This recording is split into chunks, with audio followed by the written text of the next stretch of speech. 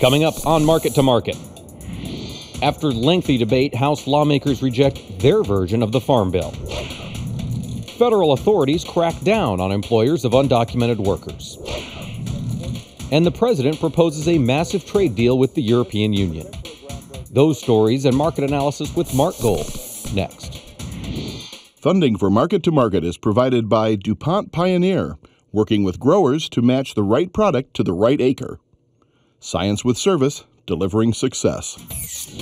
This is the Friday, June 21 edition of Market to Market, the weekly journal of rural America. Hello, I'm Mike Pearson. Noting an improving economic outlook, Federal Reserve Chairman Ben Bernanke ended weeks of speculation Wednesday, saying the Fed will likely slow its bond buying program later this year and end it in 2014 if the recovery continues. And while that may seem like a positive suggestion, the mere suggestion that the Fed gravy train may be coming to an end roiled markets all over the world. A global sell-off that began in Asia quickly spread to Europe and then the U.S., where the Dow Jones Industrial Average fell 560 points Wednesday and Thursday, wiping out all of its gains during May and June. But the damage wasn't limited solely to stocks. Bond prices also fell, as did commodity prices.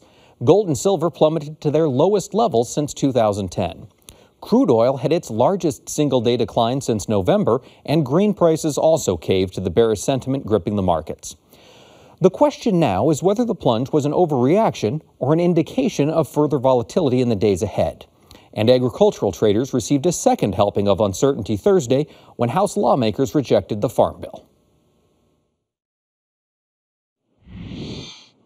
The yeas are 195, the nays are 234. The bill is not passed. And with that, the U.S. House of Representatives ended a marathon debate over the Farm Bill, as a $940 billion overhaul of agriculture and food assistance went down in defeat. Sorting through 103 amendments proved to be an arduous task for the chamber, as alterations to the bill included everything from wildfire protection to growing hemp for research and even eliminating the National Sheep Industry Improvement Center. Ultimately, 3 amendments may have killed the bill. One adjustment would have placed tighter caps on government crop insurance subsidies. Another created the Dairy Producer Margin Insurance Program. And the most contentious revision would have cut $20 billion in annual funding for the Supplemental Nutrition Assistance Program, formerly known as food stamps. SNAP is effectively targeted at our most vulnerable populations, primarily serving children, seniors, and the disabled and poorest communities, people who cannot work. The data doesn't support, on behalf of the taxpayer, that we continue to increase funding for SNAP. And in fact, if you follow the red line here, that's unemployment in America. And you see during the recession, unemployment went up, as did SNAP spending, almost exactly at the same ratio.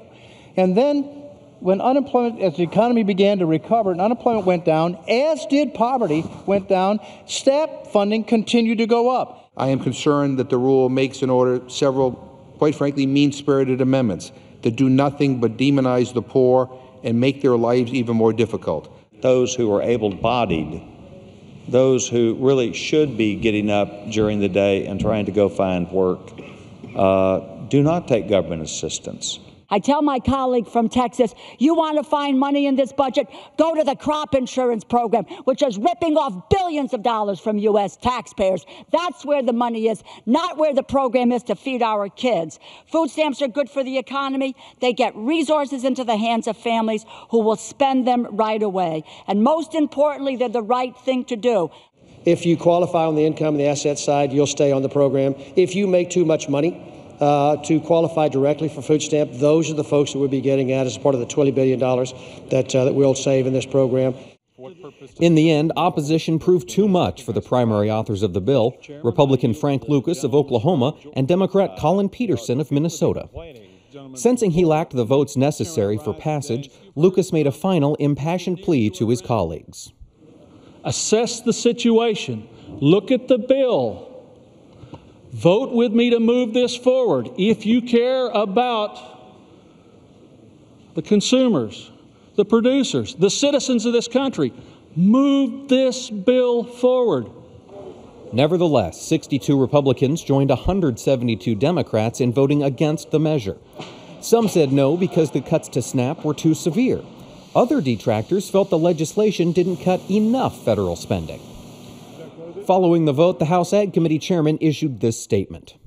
I'm obviously disappointed, but the reforms in H.R. 1947, $40 billion in deficit reduction, elimination of direct payments, and the first reforms to SNAP since 1996 are so important that we must continue to pursue them. We are assessing all of our options, but I have no doubt that we will finish our work in the near future and provide the certainty that our farmers, ranchers, and rural constituents need. Even if the Farm Bill had passed, it would have faced an uncertain future, since it would have needed to be reconciled with the Senate version to avoid a presidential veto. The House's rejection of the Farm Bill could signal a shift in the way Congress views agricultural policy. For decades, lawmakers on agriculture committees have included nutritional programs in farm bills to garner urban votes. But that marriage has made passage harder this time around. And lawmakers have suggested separating farm and nutritional programs into separate bills. In the wake of the defeat, the House could push for an extension of the 2008 Farm Bill or negotiate another measure with the Senate and try again. The Senate, you'll recall, approved its version of the Farm Bill last week and moved on to the even thornier issue of immigration reform. This week, however, federal authorities busted an operation circumventing current immigration laws. But it wasn't the undocumented workers who were arrested, it was their employers. In what has been called the largest criminal immigrant employment investigation ever conducted in the U.S., 9 owners and managers of 7-Eleven convenience stores located in New York and Virginia were arrested this week on charges of wire fraud conspiracy, aggravated identity theft, and concealing and harboring illegal aliens. The franchise owners that we have charged were engaged in a pattern of fraud and worker exploitation that involved stolen identities, false information submitted to their payroll provider, and the systematic exploitation of the mostly illegal immigrant workforce that they sought out and that they employed. Described by officials as a modern-day plantation system, the scheme allegedly cheated undocumented workers from Pakistan and the Philippines out of 75% of their wages. The resulting $182 million in profits were shared by the defendants in 7-Eleven. Immigrant workers were routinely forced, upon threat of job loss or deportation, to work upwards of 100 hours a week, to live only in the houses the defendants owned, and were given only a small percentage of the money they earned. The federal indictment alleges that since 2000, store owners employed more than 50 immigrants who did not have permission to be in the U.S.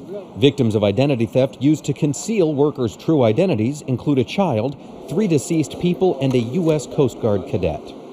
A spokesman for Dallas-based 7-Eleven pledged full cooperation with the federal probe and said the company will take aggressive actions to audit the employment status of all its franchisees' employees. Federal officials also executed search warrants at more than 40 other stores across the country suspected of similar infractions. We just got a phone call that he's arrested, and we don't know the reasoning behind it, but hopefully we find out soon. Authorities say the case came to light due to undocumented workers who, despite their legal status, blew the whistle on their bosses' dubious employment practices. In the nation's capital, the plight of illegal aliens remains a thorny issue as the ongoing push for immigration reform moves in fits and starts. Analysis by the Congressional Budget Office this week concluded the Senate proposal would only tamp down illegal immigration 25%. Critics claim new programs in the bill allow temporary workers who could easily abuse the privilege by overstaying their visas. Proponents of the Senate effort latched onto another key finding by the CBO this week that said immigration reform would boost the economy and reduce federal deficits by billions of dollars. Both sides of the aisle remain at odds on the issue, though some in the Obama administration view agriculture as playing a key role in bringing lawmakers back to the negotiating table. Giving agriculture a stable workforce and complementing it with a guest worker system that is less bureaucratic, less cumbersome, and is administered by the USDA is also part of its comprehensive immigration reform bill, which will also provide an assurance that there will always be sufficient folks to work on our fields, in our ranches, on our farms. President Obama traveled to Northern Ireland this week for meetings with the leaders of the world's largest economies. The goal of the G8 summit was to encourage cooperation and transparency on trade and taxes. But the president and his Russian Federation counterpart, Vladimir Putin, also found time to discuss what they called different perspectives on the conflict in Syria. In its culminating declaration, the G8 said authorities across the world should automatically share information to fight the scourge of tax evasion. The big news from the summit, however, came early in the week when President Obama called for a significant trade deal with the European Union.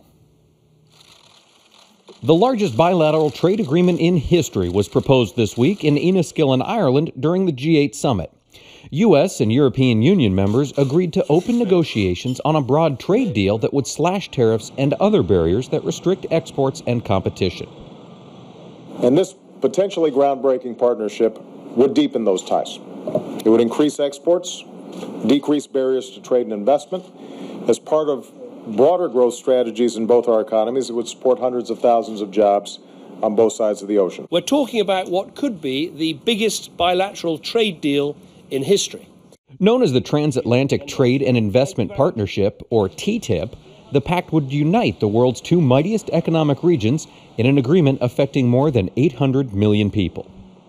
G8 leaders rejected efforts to protect domestic markets and urged driving forward free trade under the central role of the World Trade Organization. At stake is a vision of boosting the value of transatlantic trade, which already accounts for about half of global gross domestic product. According to the Obama administration, trade between the two economies already exceeds $1 trillion annually, amounts to $4 trillion in annual investments, and is responsible for 13 million jobs on both sides of the Atlantic. If ratified, TTIP is expected to boost the economies of the United States and the 27 member nations of the European Union by $300 billion annually and create 2 million jobs. Obama predicted the parties involved would need to overcome sensitivities. While leaders would be giving strong mandates to their negotiators, Obama said he suspected the leaders themselves would need to intervene at certain points to work through hang-ups. Later in the week, President Obama and Germany's Chancellor Angela Merkel held a joint press conference to further promote TTIP. Of our relationships, we will throw our effort behind this fully and squarely, because we think that economies on both sides of the Atlantic will very much benefit from that. It's going to be a win-win situation, and it also is an eloquent testimony to this globalized world where we can work better together, both politically and economically. So this is why I think this is a very, very important free trade agreement, and I say this on behalf of the federal government as a whole. From our perspective, the relationship with Europe remains the cornerstone of our freedom and our security. Europe is our partner in almost everything that we do. And that although the nature of the challenges we face have changed, the strength of our relationships, the enduring bonds based on common values and common ideals, very much remains. Some protesters did gather near the Irish town of 15,000, but far fewer than were expected, and no arrests were reported. According to the White House, the trade proposal was well received by Congress and the U.S. business community. In response to the announcement, officials with the American Farm Bureau said they were cautiously hopeful that negotiations would yield positive results for U.S. agriculture. American Farm Bureau President Bob Stallman said the planned talks hold promise. And the National Pork Producers Council urged the Obama administration to press the European Union to negotiate a comprehensive free trade agreement. According to the White House, EU-U.S. talks could start as early as next month. Both sides hope to reach an agreement by late 2014. Next, the market-to-market report. Grain prices were pressured by the global equity and commodity sell-off late this week, but not enough to offset gains in earlier sessions. For the week, July wheat gained 17 cents, while the nearby corn contract moved about 7 cents higher. Soybeans, however, endured another losing week as the July contract declined by 23 cents. Nearby meal prices followed suit with a loss of $3 per ton. In the softs, cotton gave back all of last week's gains and then some, as the December contract posted a weekly loss of nearly $5 per hundredweight. In the dairy market, July Class 3 milk lost 28 cents, while the August contract declined by 27. Over in livestock, the August cattle contract gained $3.28, August feeders advanced by $3.50, and the July lean hog contract posted a weekly gain of $1.73. In the financials, the euro lost 206 basis points against the dollar. Crude oil declined by $4.38 per barrel. COMEX gold lost nearly $100 per ounce, and the Goldman Sachs Commodity Index moved more than 20 points lower to settle at 610.55. Here now to lend us his insight on these and other trends is one of our regular market analysts, Mark Gold. Mark, welcome back. Thanks, Mike. Nice to be here. Glad to have you. The big news this week, obviously, Ben Bernanke and the Federal Reserve, the FOMC minutes. Talk to us a little bit about your anticipation as to what effect this global equity sell-off is going to have on the commodities as we look forward. Well, one of the things that we're going to see is, as some of these other markets get hit, the bond market took a big hit, crude oil, gold, silver, a lot of commodities across the board. It's going to create margin calls, which could create more pressure on the grains. Long-term, higher interest rates and a lower stock market, I don't think is going to necessarily be helpful for the grain markets. More importantly, the effect of the U.S. dollar. We've seen the Australian dollar break significantly, the Brazilian real break significantly against the dollar, and that's going to give our competitors a bit of advantage with those cheaper prices out here. So I think, between the inflationary aspect of the interest rates moving higher and maybe the economy getting a little bit weaker here, I'm not sure it's friendly to the grain markets. Now, one thing we've talked about on the show for the past several weeks has been the fact that there just hasn't been any interest in managed money in the commodities due to the returns they're able to get on the stock market. Would this shift potentially encourage more managed or fund money to look at commodities as an investment? Honestly, I don't see that. As a matter of fact, we see the exact opposite. There was an announcement today that one of the big commodity firms was going to be backing out of their commodity trading activities. We've seen managed money getting tougher and tougher to come into these markets. These funds have taken, some of them have taken a pretty big hit in these markets, and the volatility that we've seen. When the dollar goes from 84 to 80, back to 84, back to 80, back to 82.5, when you see crude oil go from 93 to 98, back to 93, and gold taking the devastating drop it's taken. Silver's back under $20 an ounce for the first time in 3 years. Gold's under $1,300 an ounce for the last time in 3 years. So these funds have taken a beating, and I think it's going to be tougher and tougher to get that money back into these markets. Sit on the sidelines and lick wounds for a little bit. I think so. All right, well, now let's talk about the wheat market. We did see a little jump in wheat prices on the week. Talk to us a little bit about what's going on there. Well, I think there's two factors. First of all, the trade got excited on Thursday because there was an announcement that China bought 200,000 metric tons of French wheat. I didn't particularly think that was that friendly for the U.S., but we rallied 20 to 25 cents across the board in the wheat on the thoughts that China may be back in the market for more wheat. Until we actually see them buy U.S. wheat, I don't know if I'd get too crazy excited about the bull side of it, but it helped. The other problem with the wheat market is the yields in Kansas, some very spotty yields. We've seen some of the early tour results coming in at 40 and 50 bushel wheat with good test weights. We're hearing other stories of 10 to 20 bushel wheat in Kansas. So the hard wheat is having some troubles. The soft wheat looks phenomenal, and the yields could be very, very impressive, particularly east of the Mississippi. Illinois, Ohio, Indiana could have some really big soft yields. Combine that with larger crops, we're looking at a 38% increase in Russia, about a 25% increase in Ukraine. Australia's crop looks to be up around 15 to 20%. So we're going to have plenty of competition. There's going to be a lot of exportable grain out there. So I'm just not sure that we're going to be able to sustain this as we move forward. But if anything, I'd probably want to be long Kansas City and maybe short Chicago in here. All right. And until we get some confirmation, until harvest starts rolling and we see the numbers coming out of the fields. Yeah, that's been the impressive thing. Wheat's had this ability to rally right in the middle of harvest, so that's a little bit friendly. My advice to my clients has been, if you're selling wheat off the combine, buy back some call options.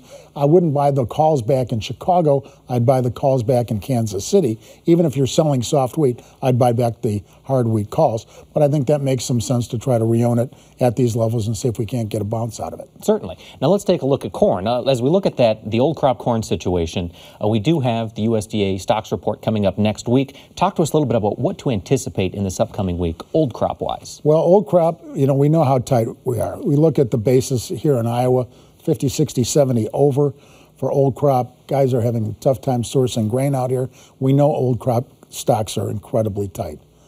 That being said, We've had a gap in the July corn chart at 676 since the March 28th report. We went up and filled that gap, I think it was on Wednesday, but then closed well under it on Friday. So I'm not sure that's necessarily a friendly signal to go up, close into the gap, close over it, and then come right back under it again. But it's really, the old crop July situation is going to be a function of that stocks report at the end of the month. Most people believe that we're tight. I believe we are tight. But the market hasn't really had that explosive energy that you would think you might see as we're getting closer and closer to running out of these stocks. All right, so it might be a wait and see come the end of next week. Yeah, absolutely. Now, as you look at new crop, what's your anticipation there? My anticipation on new crop is we're growing a lot of grain in this country. Yes, some of the crop got in late. Yes, we may have missed some of the optimal sun rays. We're now at the solstice as of this weekend, and we're going to be seeing a decrease in sunlight.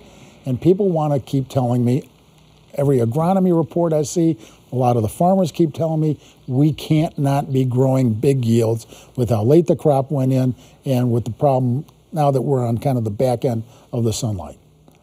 I would disagree. I believe we're still capable in this country of growing a huge, huge corn crop.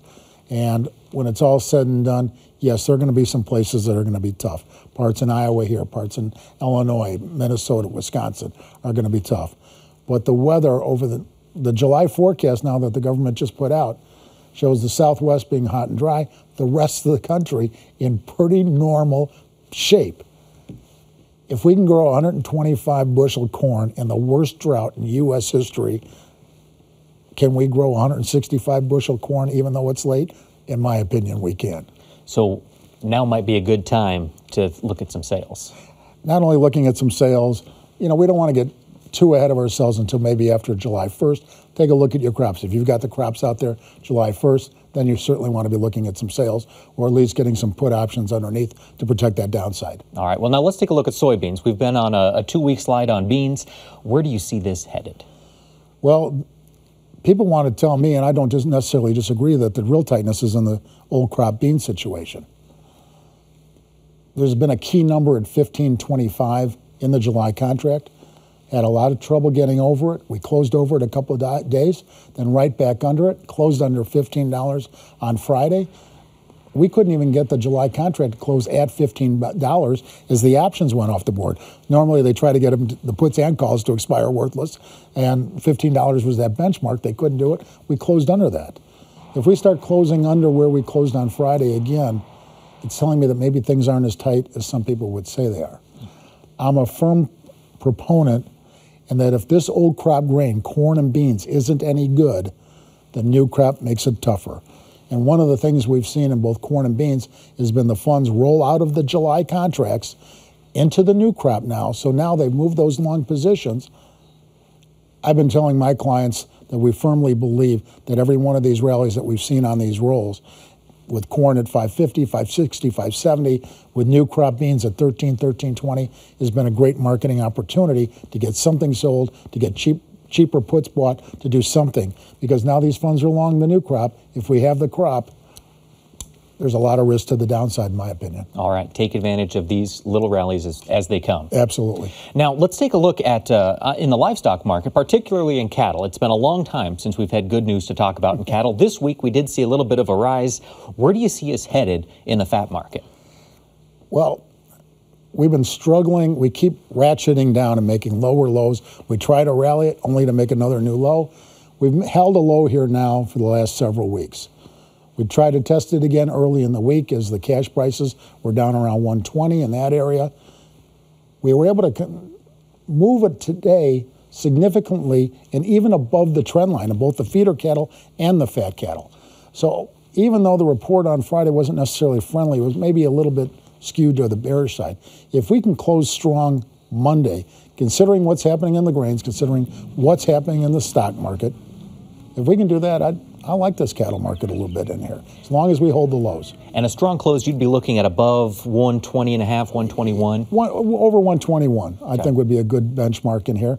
And regardless of where we're closing, we're on such a hard break on this cattle right now. If you are selling cattle, I'd certainly look at reowning some call options.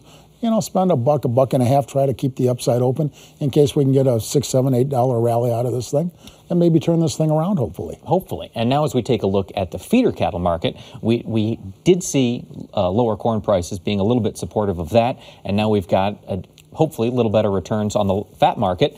What's your thoughts on feeders? Same thing on the feeders. We've been under pressure. We keep trying. That 150 level has been kind of a key level across the board. We had a good close on Friday. Again, over the trend lines. We've been trying to establish those lows. We've been able to hold it this time and to close over that trend line. So, if we can get another good Monday close with everything else that's going on in the world, I would say that's pretty positive. Now, how long-lasting do you see a rally like this being? You mentioned touching the highs, then dropping to lower lows. Is that a risk here in this little rally? It has been over the last 6 months. Every one of these rallies, we have seen the new lows. But this is the first time we've been able to really take out the trend line. So that encourages me in here. The high hog prices also gives me some encouragement. We're seeing good Chinese demand on the hog side, Smithfields, the sale of Smithfields. That's really, in my opinion, what was the impetus to put July hogs up around $100. We're having all kinds of trouble and have over the last 6 months of getting into close over 101 in that area. We made a new contract high, backed off. But my point here is that you've got high-priced pork, and what's your preference? Buying cattle at 120 or buying hogs at 101? Well, I know a lot of people that would prefer the beef at that kind of price relationship. So I'm just not sure. Yes, there's a lot of long-term demand from the Chinese on the pork market.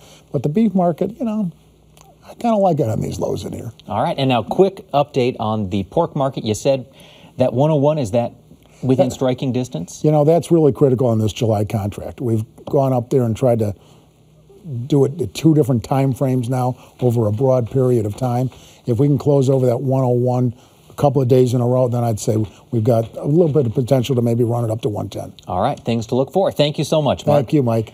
That wraps up this edition of Market to Market. But if you'd like more information from Mark on where these markets just may be headed, visit the Market Plus page at our website. You'll find expanded market analysis, audio podcasts, and streaming video of our program, as well as links to our Twitter feed and Facebook account, all free at the Market to Market website. Be sure to join us again next week when we'll examine the market impact of USDA's acreage report. So until next time, thanks for watching. I'm Mike Pearson. Have a great week.